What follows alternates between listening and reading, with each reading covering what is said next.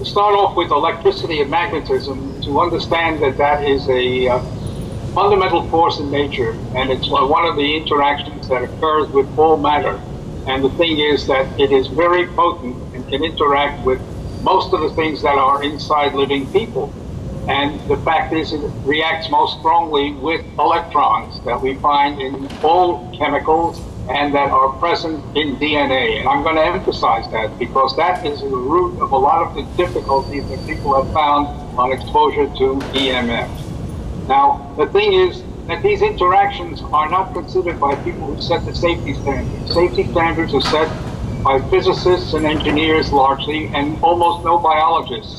So they overlook the biological reactions. And these are the ones that are most potentially dangerous to people.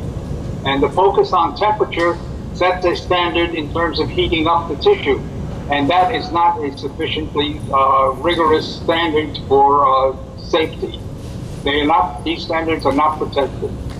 The next slide actually shows you all of the EMF ranges that exist. We are dealing primarily with the middle part, which is the microwave. It's sort of a third of the way up the slide, and it relates to microwave and cell phone, Wi-Fi, all those things that are in the radio frequency range. We are most accustomed to the power frequency range. The difference between these different ranges is the speed at which the fields oscillate. And so the slower speeds, which are very fast anyway, are on the very bottom. And then they go up to millions of times a second, which is all the way up near the top. They get more dangerous as you go higher. And most people tend to feel that there is no danger unless it heats up. But that is incorrect, and I keep on emphasizing that, and we'll come back to it. Even the very weakest one on this range, power frequency, has an effect. The next slide shows that if you suspend the fluorescent bulb underneath the power line, it will light up without any electrical connection. The connection occurs just through the field. The field spreads from the power line to the fluorescent electrodes there, the contact, and they light up the bulb. The next slide shows that that same radiation that comes from the power lines that can light the fluorescent bulb has been linked to diseases that are fairly common and that are potentially lethal. There's leukemia in children, and there's Alzheimer's and a number of neurological disease in people. There's also been a link with breast cancer in women. And this is also one of the consequences of exposure to relatively weak fields. Look at the levels that are there. These are 3 to 4 milligauss. They're 5 to 8 milligauss. The safety standard that has been set on the basis of a thermal criterion is 1,000 milligauss in the United States. That's way off. A lot of things happen before you reach that level. The next slide shows that you get these dangers even before a child is born. Fetal exposure, that is while the child is developing inside the mother, you get exposure that can have consequences later on in life. The children that are born from these kinds of exposures have been shown to get double the rate of asthma and double the rate of obesity in the United States. And the thing is that both are relatively recent. There's never been this kind of a development in the United States. Both obesity and asthma have suddenly come up as very, very frequent kinds of diseases in children. The next slide shows you a list of various biochemical reactions that have been studied to show you that many of the reactions are influenced at relatively low levels. You see something about 8 milligauss, you see 2 to 3 milligauss, 5 milligauss. These are relatively low compared to the 1,000 milligauss, which is the lowest line on that slide. That's the actual safety standard set by the standard body in the United States. The next slide is one that is probably most important in terms of trying to understand how one can protect oneself. The next slide talks about the fact that cells themselves tell us when there is danger around. They, just like a body, when we are in danger, we may start breathing faster, our hearts will pump faster. The cell also has mechanisms that react when it senses danger. And this is called the cellular stress response. The cell starts to make stress proteins. And these stress proteins, there are about 20 of them, and they are indicative of a problem that the cell encounters and it has to do something about it. The next slide shows you a picture of DNA. Now this is a molecule that it says it's about 2 meters long, but it's all curled up into little coils, one after another. And this is the famous double helix that you may have heard about, and that's the way it works. But sometimes the forces that come from the radiation are so strong that they actually pull the DNA apart. And the next slide shows that the EMF actually damages DNA.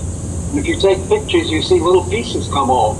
And this is also indicative of a very important part of the DNA exposure, that this can lead to danger and damage that will show up later on. So it's something that we will see in a subsequent slide. The next slide shows you that same listing of various frequencies that exist in electromagnetic fields, and it shows you that both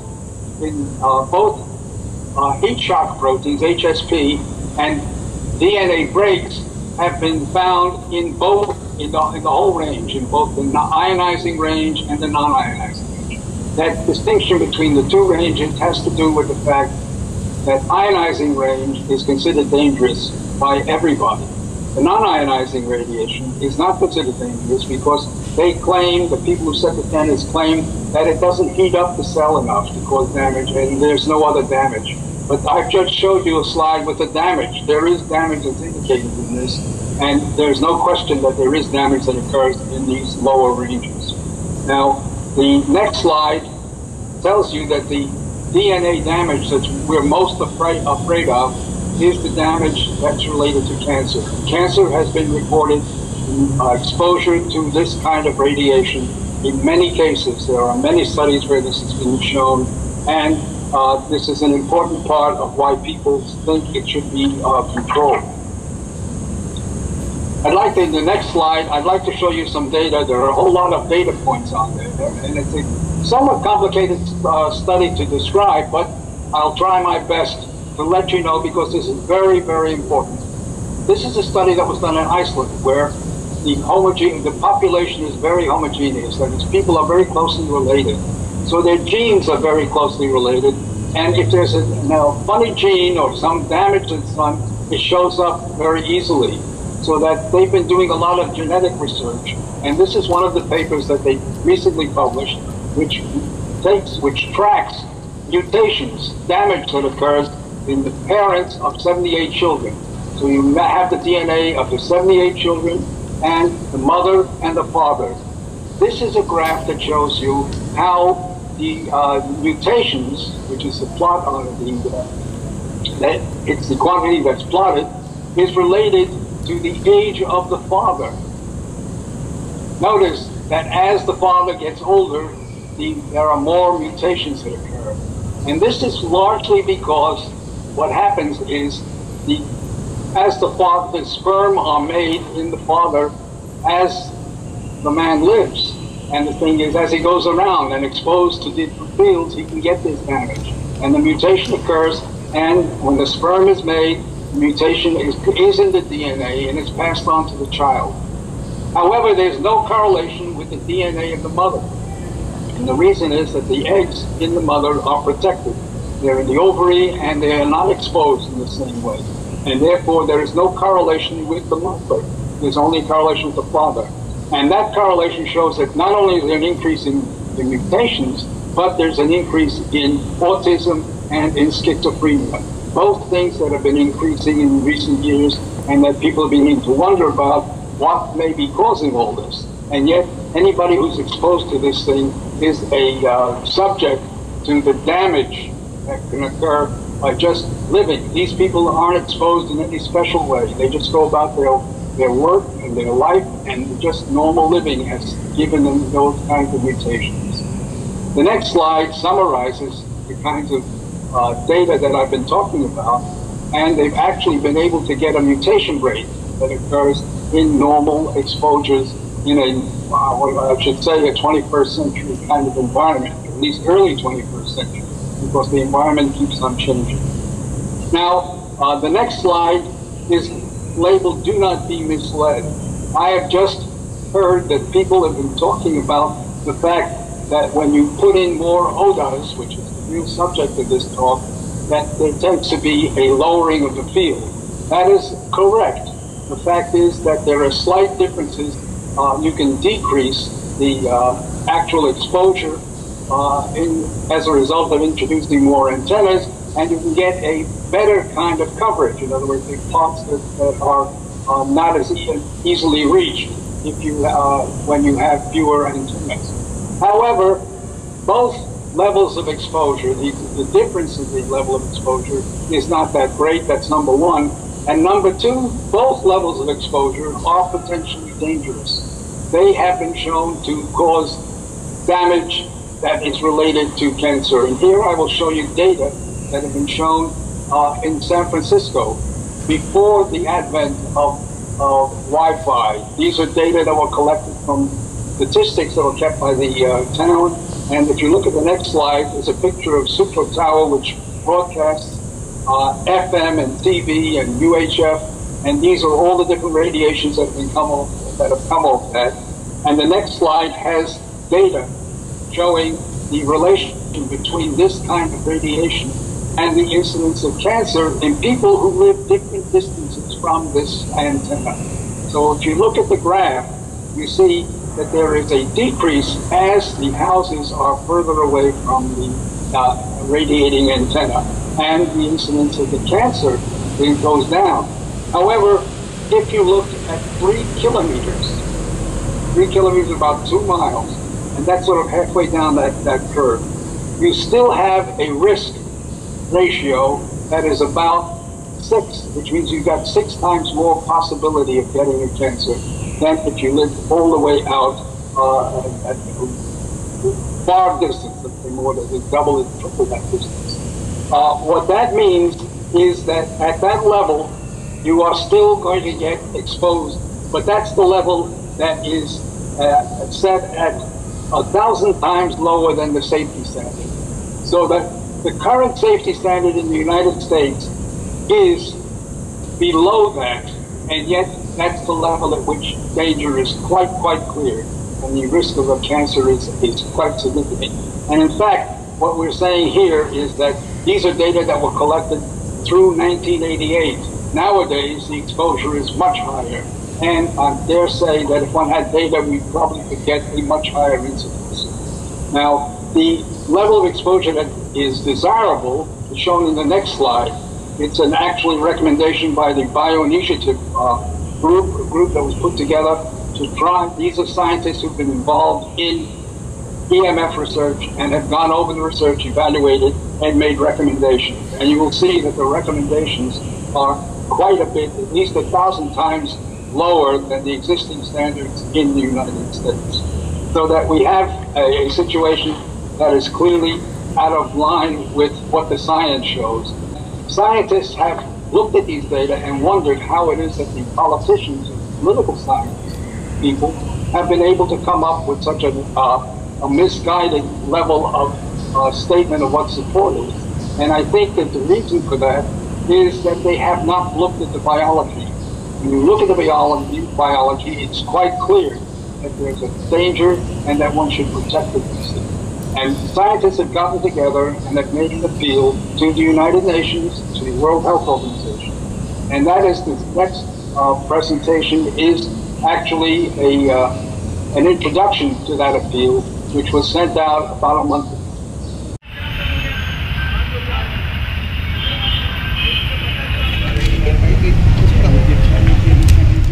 I'm here with disturbing news about our favorite gadgets, cell phones, tablets, Wi-Fi, etc. Putting it bluntly, they are damaging the living cells in our bodies and killing many of us prematurely. I'm Dr. Martin Blank from the Department of Physiology and Cellular Biophysics at Columbia University. It is distressing for me and more than 160 colleagues who today are petitioning the United Nations requesting that they address this problem. We are scientists and engineers, and I am here to tell you we have created something that is harming us, and it is getting out of control. Before Edison's light bulb, there was very little electromagnetic radiation in our environment. The levels today are very many times higher, than natural background levels and are growing rapidly because of all the new devices that emit this radiation. An example that a lot of us have in our pockets right now is the cell phone. One study shows that as cell phone usage has spread widely, the incidence of fatal brain cancer in younger people has more than tripled. We are putting cellular antennas on residential buildings and on top of hospitals where people are trying to get well. Wireless utility meters and cell towers are blanketing our neighborhoods with radiation. It's particularly frightening that radiation from our telecommunication and power line technology is damaging the DNA in our cells. It is clear to many biologists that this can account for the rising cancer rates. Future generations, our children, are at risk. These biologists and scientists are not being heard on the committees that set safety standards. The biological facts are being ignored, and as a result, the safety limits are much too high. They are not protective. More protection will probably result from full disclosure of possible conflicts of interest between regulators and industry. Rising exposure to electromagnetic radiation is a global problem. The World Health Organization and international standard-setting bodies are not acting to protect the public's health and well-being. International exposure guidelines for electromagnetic fields must be strengthened to reflect the reality of their impact on our bodies, and in particular, on our DNA. Although we are still in the midst of a great technological transformation, the time to deal with the harmful biological and health effects is long overdue. We are really all part of a large biological experiment without our informed consent. To protect our children, ourselves, and our ecosystem, we must reduce exposure by establishing more protective guidelines. And so today, scientists from around the world are submitting an appeal to the United Nations, its member states, and the World Health Organization to provide leadership in dealing with this emerging public health crisis.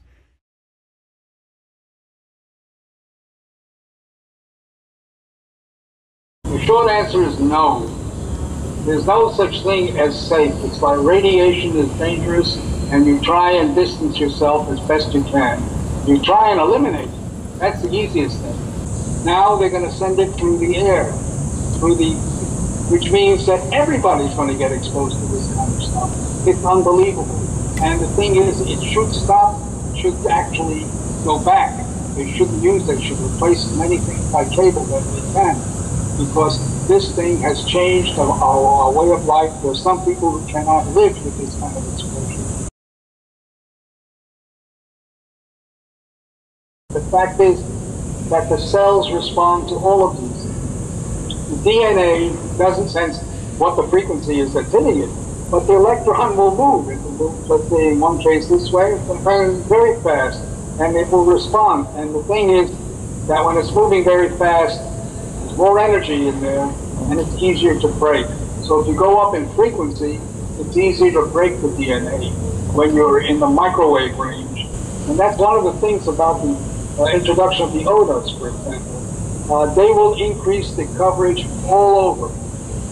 You get lower general coverage, slightly lower, but you'll get better coverage in different areas. But if you have an antenna here, you're over here, and there's a big tree in between, it doesn't matter. You know, you're going to get some of the reflection, you're not going to get the kind of signal from it. So there are local factors that determine. You may have a wall that's particularly, it's a concrete wall that's going to block the signal. You'll be out of luck. The fact is that there are local factors that are determining what's going to happen. You may get something will reflect, will enhance your signal. Nobody knows. The engineers lay it out in the best way they can. People do it. The price people who come around and price the job, they will give you a cost for all different kinds of changes, and then the company decides what they're going to do. And when they do it, you're stuck with it. Your individual signal improvement is unpredictable. And in fact, it can go the other way. That's just the nature of the way they place these antennas.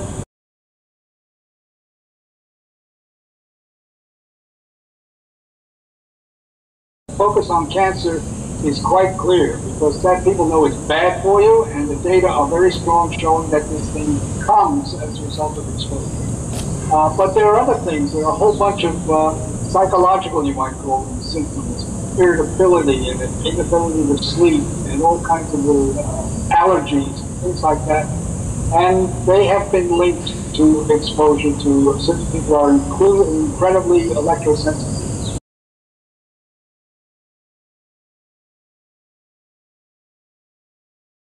They acting as agents of industry rather than as agents of the public. They should be setting standards that are based on what the potential harm is. But instead, they've chosen a criterion that makes no biological sense. They have set these standards so that the industry will have its way. If it wants to build something with a certain electrical device in it, they can do it, and they're not limited. The fact is that the scientists are looking at this and saying, how could they possibly do this? The fact of the matter is, the way things are going, industry is going to push as hard as it can, as long as it can. Somebody has to stop it.